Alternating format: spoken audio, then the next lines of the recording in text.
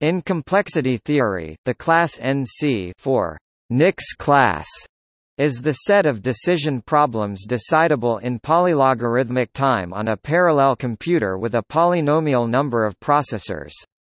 In other words, a problem is in NC if there exist constants C and K such that it can be solved in time O logcn using O n k parallel processors.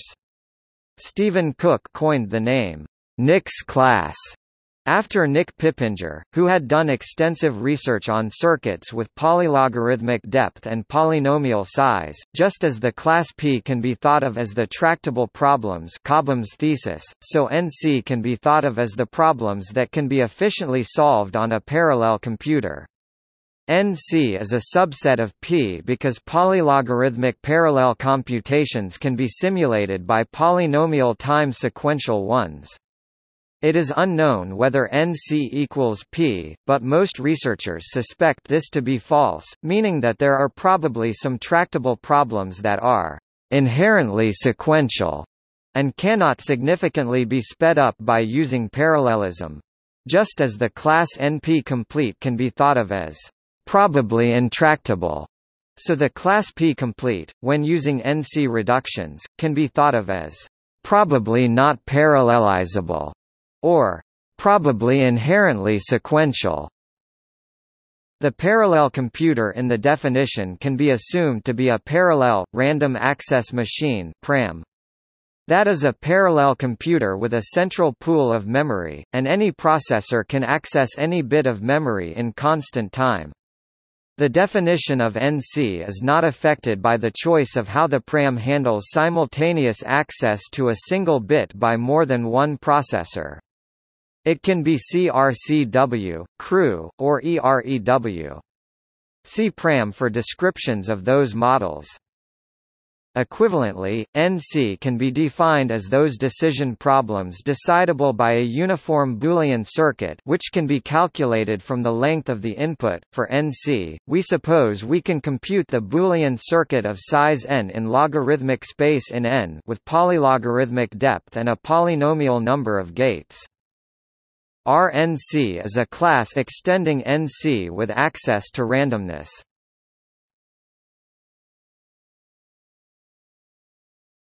Topic: Problems in NC. As with P, by a slight abuse of language, one might classify function problems and search problems as being in NC. NC is known to include many problems, including integer addition, multiplication and division, matrix multiplication, determinant, inverse, rank, polynomial GCD, by a reduction to linear algebra using Sylvester matrix, finding a maximal matching. Often algorithms for those problems had to be separately invented and could not be naively adapted from well-known algorithms. Gaussian elimination and Euclidean algorithm rely on operations performed in sequence. One might contrast ripple carry adder with a carry lookahead adder.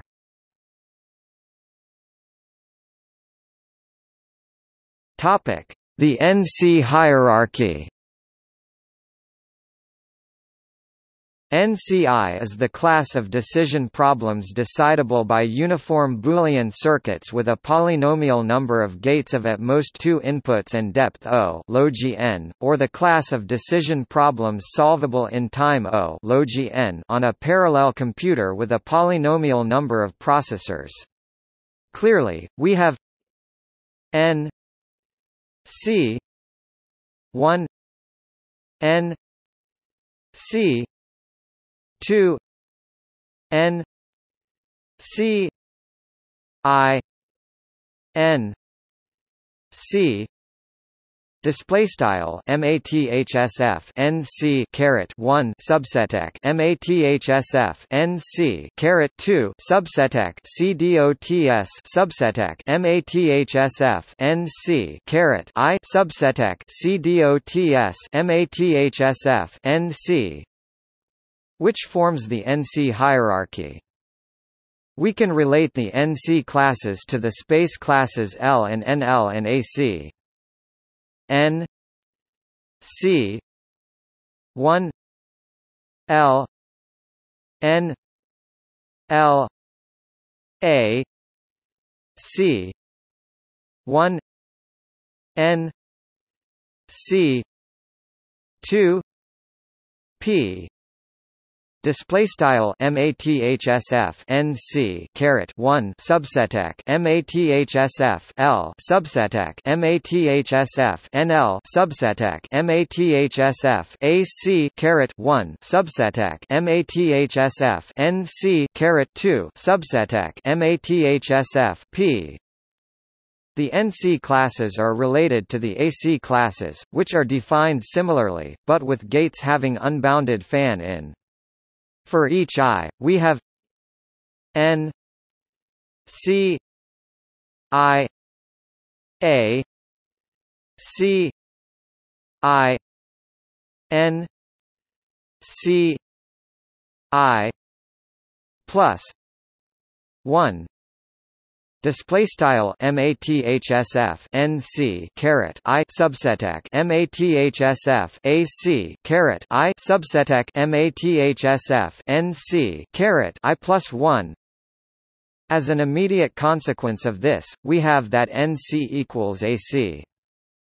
It is known that both inclusions are strict for I equals 0. Similarly, we have that NC is equivalent to the problems solvable on an alternating Turing machine restricted to at most 2 options at each step with O log n space and log n O 1 display style log n caret O 1 alternations.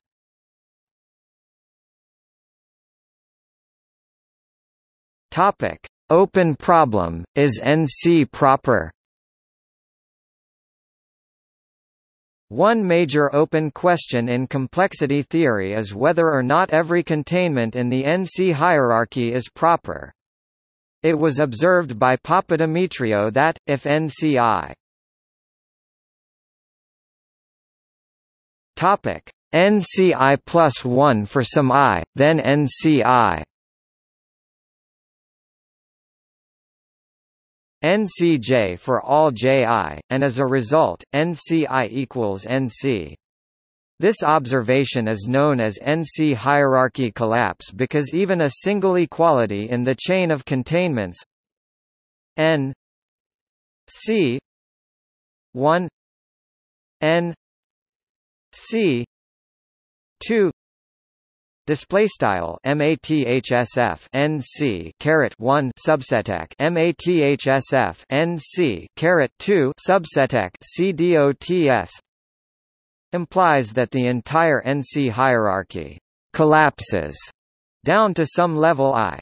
Thus, there are 2 possibilities: N C 1 N C I N C I plus J N C display style mathsf nc caret 1 subset cdots subset mathsf nc caret I subset cdots subset mathsf nc caret I plus j subset cdots mathsf nc n c 1 equals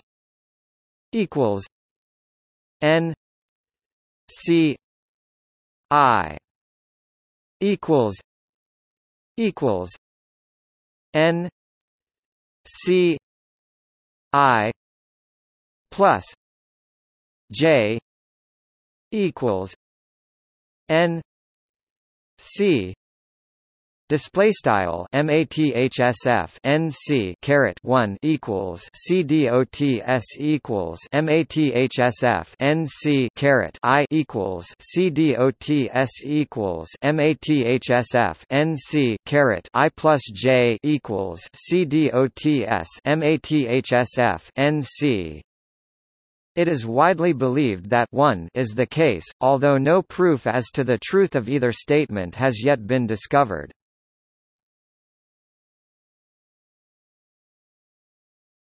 Topic: Barrington's theorem.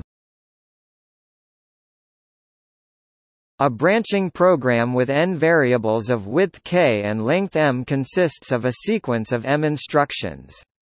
Each of the instructions is a tuple I, p, q, where I is the index of variable to check 1 in, and p and q are functions from 1, 2 k to 1, 2 k. Numbers 1, 2 k are called states of the branching program. The program initially starts in state 1, and each instruction I, p, q changes the state from x to p x or q x, depending on whether the ith variable is 0 or 1. A family of branching programs consists of a branching program with n variables for each n. It is easy to show that every language L on 0, 1 can be recognized by a family of branching programs of width 5 and exponential length, or by a family of exponential width and linear length. Every regular language on 0, 1 can be recognized by a family of branching programs of constant width and linear number of instructions, since a DFA can be converted to a branching program. BWBP denotes the class of languages recognizable by a family of branching programs of bounded width and polynomial length. Barrington's theorem says that BWBP is exactly non-uniform NC1. The proof uses the non-solvability of the symmetric group S5. The theorem is rather surprising. For instance, it implies that the majority function can be computed by a family of branching programs of constant width and polynomial size, while intuition might suggest that to achieve polynomial size, one needs a linear number of states.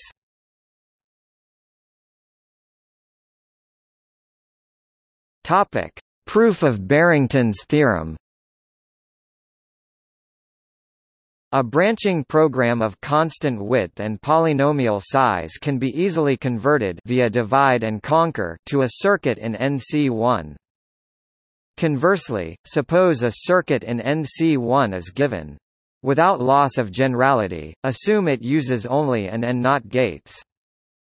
Lemma 1, if there exists a branching program that sometimes works as a permutation P and sometimes as a permutation Q, by right multiplying permutations in the first instruction by alpha, and in the last instruction left multiplying by beta, we can make a circuit of the same length that behaves as beta P alpha or beta Q alpha, respectively. Call a branching program alpha computing a circuit C if it works as identity when C's output is 0, and as alpha when C's output is 1. As a consequence of lemma 1 and the fact that all cycles of length 5 are conjugate, for any two 5 cycles alpha, beta, if there exists a branching program alpha computing a circuit C, then there exists a branching program beta computing the circuit C, of the same length. Lemma 2, there exist 5 cycles gamma, delta such that their commutator epsilon equals GDG minus 1 delta minus 1 is a 5 cycle. For example, gamma 1 2 3 4 5 delta 1 3 5 4 2 giving epsilon equals 1 3 2 5 4. We will now prove Barrington's theorem by induction. Suppose we have a circuit C which takes inputs x1 xn and assume that for all subcircuits D of C and 5 cycles alpha, there exists a branching program alpha computing D. We will show that for all 5 cycles alpha, there exists a branching program alpha computing C. If the circuit C simply outputs some input bit xi, the branching program we need has just one instruction, checking xi's value 0 or 1, and outputting the identity or alpha respectively. If the circuit C outputs A for some different circuit A, create a branching program alpha minus 1 computing A and then multiply the output of the program by alpha. By lemma 1, we get a branching program for A outputting the identity or alpha, i.e. alpha computing A equals C. If the circuit C outputs AB for circuits A and B, join the branching programs that gamma compute A, delta compute B, gamma minus 1 compute A, and delta minus 1 compute B for a choice of 5 cycles gamma and delta such that their commutator epsilon equals GDG minus 1 delta minus 1 is also a 5-cycle. The existence of such elements was established in lemma 2. If one or both of the circuits outputs 0, the resulting program will be the identity due to cancellation. If both circuits output 1, the resulting program will output the commutator epsilon. In other words, we get a program epsilon computing AB. Because epsilon and alpha are two 5-cycles, they are conjugate, and hence there exists a program alpha computing AB by lemma 1, by assuming the subcircuits have branching programs so that they are alpha computing for all 5 cycles alpha element of S5. We have shown C also has this property, as required. The size of the branching program is at most 4D, where D is the depth of the circuit. If the circuit has logarithmic depth, the branching program has polynomial length. Notes